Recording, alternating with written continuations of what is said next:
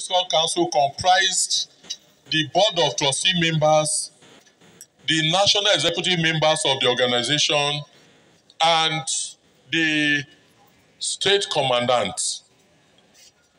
I lamented before then that in the last 1 year plus, I've never seen my deputy in charge of administration, which is next to me. But because we cannot leave that position vacant, it's a position reserved for a Muslim.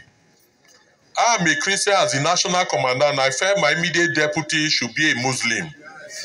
We've been reserving this position for over 1 year now. It's not helping the organization because most of our outing, we want religious balancing.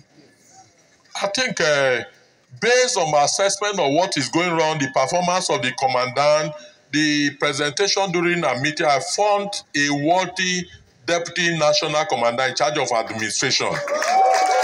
And the Kaduna State Commandant,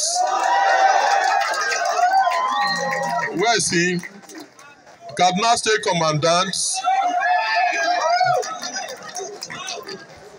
was yesterday appointed as the Deputy National Commandant now in charge of administration. So, he's the second in command. If by any event I'm not here today and God move me forward to somewhere, he will take charge. So, nothing anybody is doing here that is waste too. Are you me? So just take note of this. I use this opportunity since we have local government commander, state ESCO, to formally present the Deputy National Commander in charge of administration to you. Maybe he have 1 or 2 words to tell you, because you are privileged being around during his appointment. Morning, sir. Mora!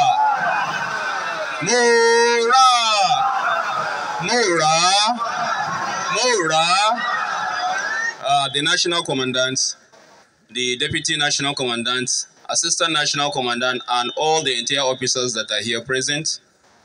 I want to use this opportunity from the bottom of my heart to sincerely appreciate the National Commandant for the trust and confidence he has on me and Kaduna State Command to give us this opportunity to serve at this capacity.